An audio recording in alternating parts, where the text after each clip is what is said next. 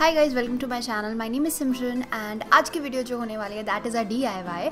सो आज हम एक बहुत ही सिंपल सा DIY करेंगे। हम एक वाइट शर्ट को चेंज करेंगे एक really trendy block printing shirt में, एंड ये करना बहुत ज़्यादा आसान है। हमें सिर्फ एक्रिलिक पेंट्स चाहिए। आपको फेविस्टिल या फिर किसी भी कंपनी के आपको एक्रिलिक पेंट्स मार्केट में मिल जाते हैं। उसके साथ हमें चाहिए 1-2 ब्रशेज एंड एक मेकअप स्पॉन्ज।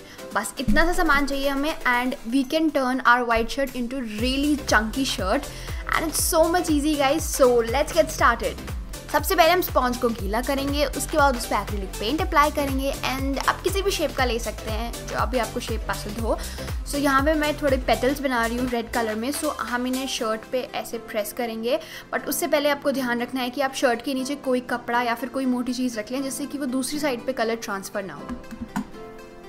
एंड जस्ट हमें उसे प्रेस करना है अच्छे से। अगर आपको लग रहा है कि लाइट हुआ है तो आप थोड़ा डार्क कलर उस पर और अप्लाई करके उसको दोबारा वहीं पे अप्लाई कर सकते हैं। एंड यहाँ पे मैंने ग्रीन एक्रिलिक पेंट लिया है एंड ब्रश की हेल्प से मैं जस्ट इसको ड्रॉ कर रही हूँ। यहाँ पे आपको स्टेम बनाना है जैसे मैंने बनाया। आप कोई भी डिज़ाइन क्रिएट कर सकते हैं and it's ready.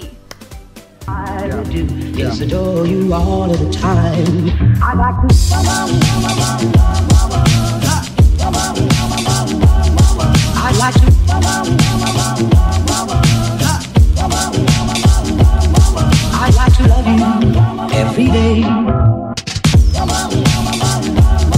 I'd like to love you, love you. I'd like to love you, love you. If I may, if I may. I'd like to love you, love you. I'd like to love you, love you.